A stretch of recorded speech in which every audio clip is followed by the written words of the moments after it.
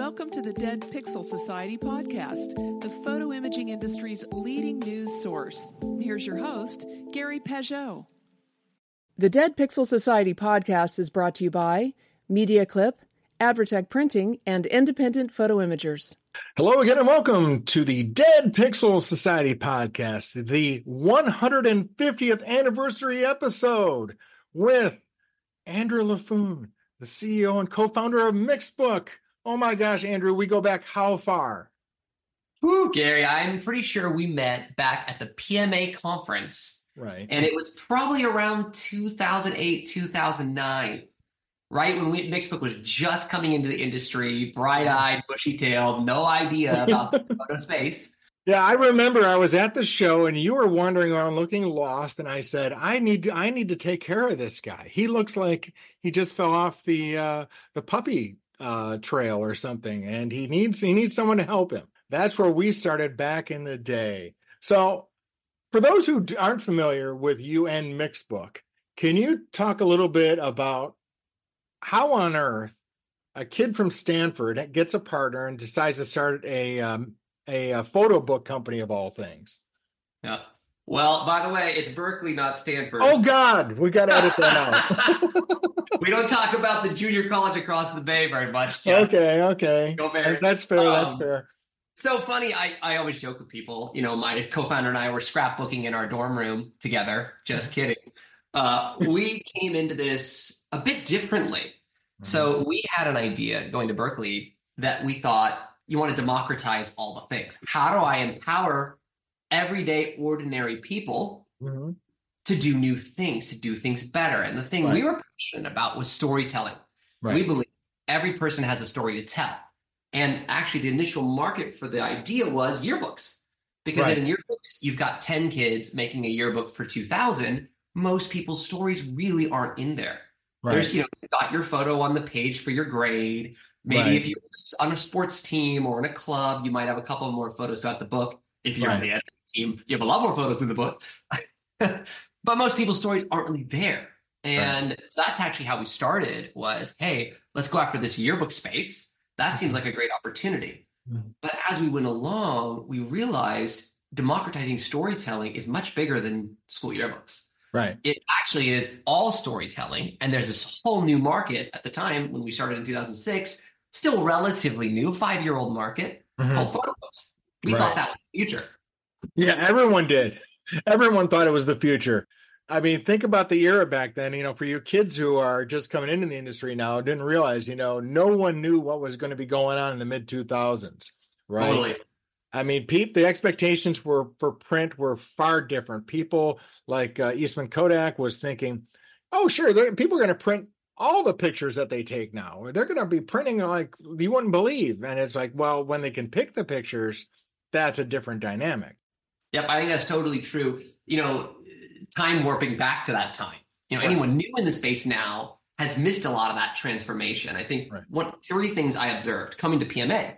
When I was at PMA, the whole dynamic was how do we get people to print prints again in digital? And it's all about how do we educate people? And my thought was prints are already dead and you just don't realize it yet because photo books are going to replace them and they're going to be replaced by all the other products. Prints on the wall, canvas prints, acrylic blocks, all these new products. Of course, turns out I was wrong.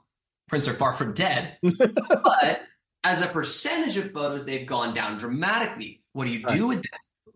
Of course, photo books have grown tremendously from then. They've become a huge market and a popular product. The second thing I realized about this market is the companies who are still around in it are crazy resilient. Right. Because if you think about the transformation this market's gone through, right. You went from analog cameras to digital cameras. You went from digital cameras to smartphones. You went from, smartphones now we're making the transition to AI. Every 5 to 10 years, the whole market is getting thrown upside down. Right. So this is a market that requires high degree of resilience, high degree of staying in touch with your customers, figuring out who the new customers are, and a high degree of innovation. Right. Yeah, that's the thing. You can't just sit, right? I mean, that's, like you said, the folks who kind of lived through the analog to digital conversion, which was fraught with casualties all over the place. And then there was the whole desktop to mobile change. which again, desktop's still around, but obviously mobile, and the people could manage that transition well. And then, like you said, now there's the AI space, which we're going to talk about AI later, but because you guys are heavily involved in that. But for the folks, just kind of an overview. I mean, you are known for books, but you do other stuff too. Mm-hmm. So how did that kind of come about as a business decision that, we're the Mixbook company and now, but we also make all this other stuff? Was there resistance within the company saying, hey, listen, we're the book company. We're not, the wall decor company or the gift company? We're a company that focuses a lot on our customers. Right. And candidly, we added new products very early in the life of the company because our customers were asking for it, and because we wanted those products, right? We looked at the offering out there for card companies, and for us, it's all about storytelling. It's all about creativity. And most card companies are you drop a photo into the template. Right. Most photo companies are you drop photos into the template. Right. We're not big on that. Right. We want to enable people to truly be creative and express themselves. And we said, there's no one out there who does that in cards. Let's do it in cards. There's no one out there who does it in calendars. Let's do it in calendars. Things like home decor, it's less so. People aren't spending hours designing their wall art. Usually they're doing that in assortment, right? They're designing the wall like that. Yeah. So wall art, less so. But over time, our customers want it, and they have to go to somebody else if we don't offer it. So that's how we've been in so many product categories. And the truth is, it's still few. Our philosophy is a lot more like Apple. We're not going to do everything. Right. We're going to do products where we believe we have some differentiation, some uniqueness, and we have a reason. If we're just doing the same thing as everybody else, might as well let the other companies do that. That's just noise in the market. So it's almost like the 80-20 rule, right? The classic, you're going to do the other 20 stuff, but it's not going to drive the company per se. Yep. We'll do a little. So talk a little bit, because I want to kind of stay in the history a little bit. So, you launched in 2008, and, what was the environment there in the startup world when it came to, you're pitching this thing, right? You're looking for support, and, you haven't gone public. You haven't done a lot of those kind of things. You bootstrapped a lot of what you're doing. But what were those conversations like? Because like you said, some of your conceptions were not correct. Well, most of our conceptions as 22-year-old Berkeley engineering grads, when we first launched the product in 2007, actually, and we were trying to raise money along the way. Good news about being Berkeley engineering grads is most every VC will take a meeting with you. Right. And pretty much the unanimous response was, hey, this is great, but all printing is going to be dead in 5 years and no one's ever going to print anything ever again. Right. So how about you try a different idea? Right. You guys seem great. You seem really smart. How about, what if you made a YouTube for Photobooks? Yeah. Or what if you made whatever the thing is, right? Insert your random idea of the minute here. And we just didn't agree with them. Right. We said no. In a world where there's less and less physical things, and in a world that becomes more and more virtual, humans are not becoming virtual. We're physical. So we're always going to value physical things. In that future world, you might have less physical things, but the ones you do have should say something about you. Right. So we've always believed a very contrarian approach. Mm-hmm. The truth is, raising money in 2008, all the VCs said no. We pitched over 50 venture capital firms. They all said no. Mm-hmm. And we almost ran out of money. In fact, we were basically just begging everyone we knew. I asked all of my college friends who didn't have much money, like, can I have $1,000? I was like a nonprofit. And by the way, we were a nonprofit at that time. Not intentionally. Because we couldn't get product market fit. When we launched, we thought, we're going to win on price. Right. And we're going to launch softcover books only. And our customers were like, hey, look, no, we actually want hardcover books. These are gifts, people. And, you tripled revenue overnight just with one launch. Right. And so it's things like that, listening to your customers, being close to them, understanding them, and staying true to your belief. Like, we had some contrarian views. Mm-hmm. Some of them were wrong. Many of them were right. Mm-hmm. Yeah. The market actually turned out not to die. It's continued to grow. It's continued to change. Right. Yeah. It's definitely not, the entire workflow model has completely changed, right? I mean, the way it used to be, right? It was, you take your pictures out of a digital camera, you stick them in your computer, you sort through them, you organize them, you upload them, and now it's almost happening instantaneously on your phone. Mm-hmm. Yeah, a little story since you asked about 2008. We closed our $1 million funding round on July 11th, 2008, which is the same day IndyMac Bank failed. Okay. So we had amazing timing, not through any fault of our own. We did not expect what was coming. And as you can imagine, the very first board meeting with those new investors are like, hey, we got to get to profitability. Right. And of course, that's what we did. So we continued our bootstrapping MO, which I actually think is a great approach in this space. Right. Yeah, I mean, because you and I have both seen, like I said, we've been friends for a long time. We've seen a lot of stuff, as they say.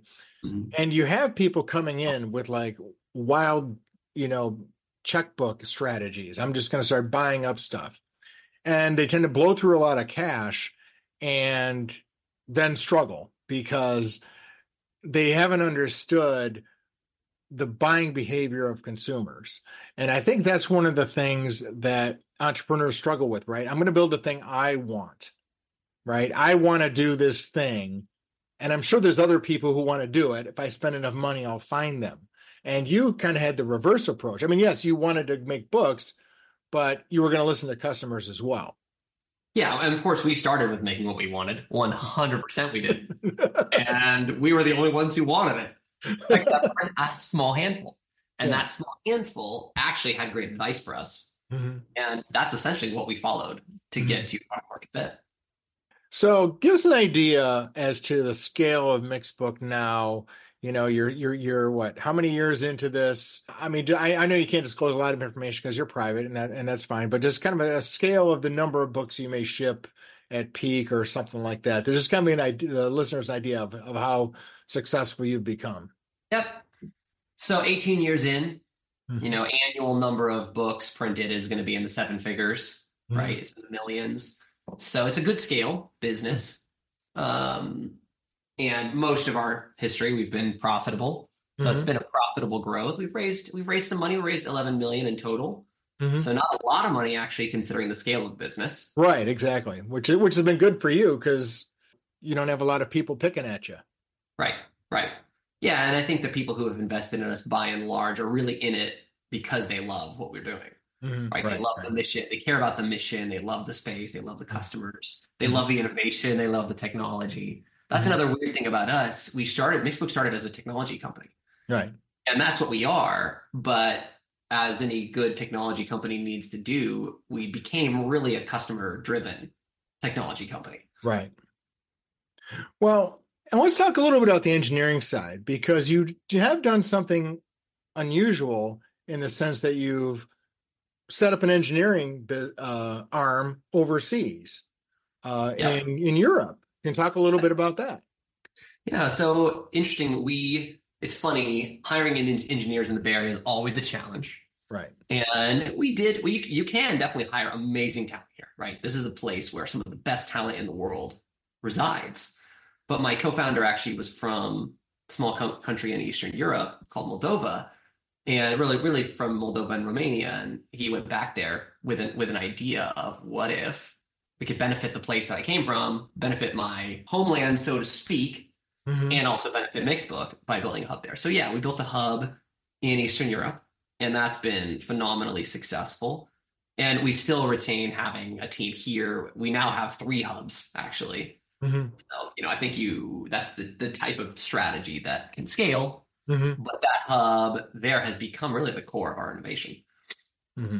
Which, I mean, I've talked to people who've done business over there, and that it's just, they said, the intellectual talent, the work ethic, and the innovation coming out of there, if you can access it, right? That's been the challenge the last couple of years with, turmoil in that region. But, if you can get to it, it's an outstanding pool of talent out there. It is. Totally true. And I think for me, that kind of goes into culture being the method for success. I think it's something that doesn't get talked about very much. Entrepreneurial podcasts. Everyone's like, what are the 3 ways to win? What are the 5 tips? 10 easy steps to success? Well, if you have anything with the word easy in it, that is a lie. Right. Just start out there. That's a lie. It sounds too good to be true. It probably is. And the thing I underestimated as a technology founder, as an engineer, was the importance of culture, and culture meaning how do people work together to accomplish great things? Right. How do you create an environment where people thrive and grow and be at their Sure. best? And to me, that's the key ultimately for long-term success. If you want to have short-term success, that's all you need to do is get to an exit. Well, fine. Culture is not going to matter that much. Right. Get the right product, get the right marketing, get it out there, grow fast, sell it. Right. Woo, make a deal. Let's make a deal. That is an option. It's an option, and a lot of people do it. And it's kind of the adrenaline, let's go, right, hard driving thing. 80-hour weeks and all that stuff. Yeah. Yeah, and you're going to need that in the beginning, no matter what you do. You're going to need like that. There's no way around that. I would say you're going to need that all the time, right? If you want to do ambitious things, you're going to need hard work. That's a basic. Right. But the difference to me is if you want to go for a long period of time, if you want to make a transformational impact, it's about the culture. It's about how people work together. It's about having the right people. Because innovation is not easy. Right. And you have to be patient. I mean, that's the other part of it is, if you do have a culture like you're trying to build, you got to be willing for people to be comfortable making mistakes and learning from them and then doing something better. Yep. And we've made huge mistakes. We've done a lot of innovative things from, we've launched multiple different brands. We've acquired different companies. Mosaic, first mobile app for making photo books. Montage, the first AI-based experience for making photo books. We were too early in many cases. We came up with these innovative ideas and we thought somebody's going to want them, and we launched it, didn't work. And then 5 years later, someone else launched it and it worked. The timing was right. Right. Are those the type of mistakes you think are the biggest mistakes you've learned from? The timing mistakes? No, the biggest mistakes are screwing up the culture by far. Hiring the wrong people, not holding people accountable, not building the culture intentionally. That's the biggest. Because at the end of the day, that's the stuff that has the longer term consequences. Okay. Those mistakes around Mosaic and Montage were downstream of that. Right. They were downstream of not building the right culture, not being as intentional. Sure. And chasing, oftentimes, right, it's a temptation. You chase shiny objects. Oh, sure. Yeah. I mean, look, you and I both know, like with the AI thing, right? We were both at Visual First with some of their generative AI stuff that was shown 2 years ago, and everyone was floored. They thought this was crazy. And then 3 months later, it breaks out mainstream and everyone's doing it. And it's crazy. But, is it a business? Right. I don't know. Yep. The word is still, it's an investment. People are doing it. And I think someone will probably figure it out. But right now it's a gimmick, right? Right. Let's talk a little bit about AI, because you are using it. You kind of have applied it to some of your products, but it's in a very, you're not screaming AI at people. Stay with us. We'll be right back. Photo retailers, energize your sales with ShareMe Chat, the proven texting platform. Using chat to text on your website keeps your customers connected and buying. See us at Pro and IPI to find out why dealers using ShareMe Chat close more sales without adding staff. Find out more at shareme.chat. Yeah, I would say how do you market AI in this space is a challenge that I don't know if we really know how to do very well yet. But how do you integrate AI into the product to make the experience easier, to unlock new creative possibilities, to enable new things that you just couldn't even do before? Right. That's our expertise area. Yeah. And we totally risk being too early there again. But we believe the opportunity is so big. Right. In the space for this, and not only to help current customers, but to find new customers, to enable new use cases, new audiences. Right. So that's, we're all in on that. So talk a little bit about like your approach to AI. You're not doing a lot of, goofy avatar creating stuff. That's all out there, and you can certainly plug that in, I'm sure. How are you using AI to improve the customer experience? Yep.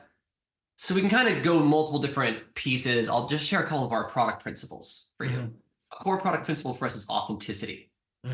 We're about creating and talking about what's real, what's true, what really happened. Our customers can totally make up stories if they want to. but we're not trying to create tools that are about, let me make up a photo book about the time Gary and Tom Cruise went on a vacation together. And that's fake. Well, right? no one's supposed to know about that. Exactly. Sorry for disclosing your top secret project. So for us, it's actually not about the gimmicky piece. It's about how do we take AI and enhance human creativity Right. in a way that enables people to tell their stories. Right. For us, we're a storytelling company at our roots. That's our core. Right. So how does AI help that? Well, in fact, much of the AI that exists, much of the generative AI that exists, doesn't necessarily directly help that today. So that's where we're on the emerging frontier of building tech that, it might be a year away, it might be 5 years away. Some of the stuff is really hard. And there's no way to predict, right? Until you R&D it, you don't know how long it's going to take. Right. And when the customers will accept it, right? I mean, that's the other piece of it, right? Is you've got to be in the right place where customers are saying, yeah, I want to try and do that. I will allow Mixbook to look at all my pictures and suggest a book. Yep. Right? That's a bit of trust that I'm not sure I want X photo book company to do that. Right. Right. And I think you're totally right. And I think that's one of the things about building on principles, building from a principles perspective. That's how, if you don't, the big risk with AI is you can lose your brand trust. Right. And not to mention, of course, you can do a lot of damage in the world. Right. AI going wrong. So for us, we believe AI is a good thing. AI is a tool if it's put in the hands of humans to enhance their creativity, to enable new possibilities. So that's what we're doing. Really, we've been doing it since the beginning. The first version of Mixbook that launched, the core idea was actually algorithmic creation. Right. Now, at the time, all people wanted was more creativity, and turns out that's true. Up until now, there's really not been a way to merge that high degree of creativity and creative possibility with AI. It's really been one or the other. You can go spend 10 hours and make the book you want, or you can do it in one automated tap and get a book you don't exactly want, but it's good enough, right? If it gets you 85% there, you're probably fine with it. And that's one of the things I think stalled the early photo book market was people instinctively know stories, right? That's how people communicate. They tell stories, but they don't necessarily know how to build a story in a book, right? Beginning, middle, end, transitions between things and all these things. And that's where AI can actually help, is some of those assistive applications. Yep, totally agree. We've seen, we've been productizing real AI from a sense of computer vision and machine learning and neural nets for 10 years. And, for that technology, much of it is very mature in the space at this point. Right. Computer vision is very mature at this point. Gen AI is totally bleeding edge. So that's where we're kind of operating right at that bleeding edge right now. Now, do you ever do things with AI or with some of these tools to enhance someone's product without them knowing it or choosing it? I mean, do you say, hey, listen, we're going to adjust the composition of this picture. We're going to crop it. Maybe we'll clean up the face a little bit, lighten. I mean, how much is okay? Right now, it's almost all opt-in. Yeah. Okay. Because now it's a lot of customers are using it. Sure. But there's a group of customers who's like, I want to do everything myself. I'm in full manual mode. Right. For those people, they're in full manual mode. They didn't opt into any of the features. They didn't opt into AI design. Too much time on their hands. It's a hobby, right? Yeah. A lot of people, it's a hobby. So that's a very different feeling than I just need to get this thing done for my wife's birthday. Yeah, exactly. Yeah, exactly. Or Christmas is coming and it's the shipping cutoff is this date or whatever. Yeah, it's a little. You got it. So looking forward, there's a lot of speculation within the industry. We were talking a little bit about that before the recording, about kind of like where are some of the future opportunities for the industry as a whole, not just Mixbook. You've been around and you've probably one of the most well-connected folks in the industry, thanks to your involvement in the Dead Pixel Society, of course. Where do you kind of see the industry going, kind of from your position as one of the longstanding warrior companies in the industry? You've been through a lot. Yep. So a few things. The good news is emerging generations seem to love printing. The good news is the younger generation is actually more creative. Right. The good news is, in a world where AI is automating a lot of the boring, repetitive tasks, the Sure. world is drawn more to creativity and storytelling and what makes us unique and personalization. Sure. All those megatrends Yeah. point to a great situation for our industry. Right. But I do feel that we're on the precipice of a situation where there's going to be a major adaptation needed. Right. And many companies are not going to make it. Yeah. For that reason. It's the same thing that's happened before. It's the same Right. thing that happened as we got to smartphones. It's the same thing that happened when we went digital. And it's hard to know what's on the other side of the precipice, what Right. new products will come out of it, what new experiences will come out of it. But the market opportunity is still so big Right. because there's nothing that speaks more to who we are than our photos and our memories. Mm-hmm. Sure. There's nothing that's going to create a better gift. There's nothing that's going to be a better thing to pass down to future generations. There's nothing that's going to be a better way of expressing ourselves. There's nothing that's going to give you more of that reminiscent, put you in that kind of place where you're reliving the things that matter most. All these pieces, right? Nothing is going to be deeper than that. So I'm really bullish on this space. I feel like we're stuck in this weird niche. Right. And AI, if nothing, should unlock a brighter future. Right. Where our space is actually able to reach a much broader audience that we haven't been able to reach in the past. That's our belief. That's where we're going. That's what we're going after. Well, we are going to be super excited to watch you and continue to cover Mixbook and your adventures as we go on. Andrew, if people want to reach out to you, how could they get in contact with you just to maybe partner or learn more about what you guys do? Andrew@mixbook.com. Very easy. Well, that's awesome. Well, Andrew, it's great to connect. I'm sure we'll be seeing you soon the next few weeks at industry events. Thank you for being my 150th guest on the show and a longtime supporter. Appreciate it. My pleasure, Gary. The pixels might be dead, but the society is alive and well. Go Dead Pixel Society. Thank you for listening to the Dead Pixel Society podcast. Read more great stories and sign up for the newsletter at www.thedeadpixelssociety.com.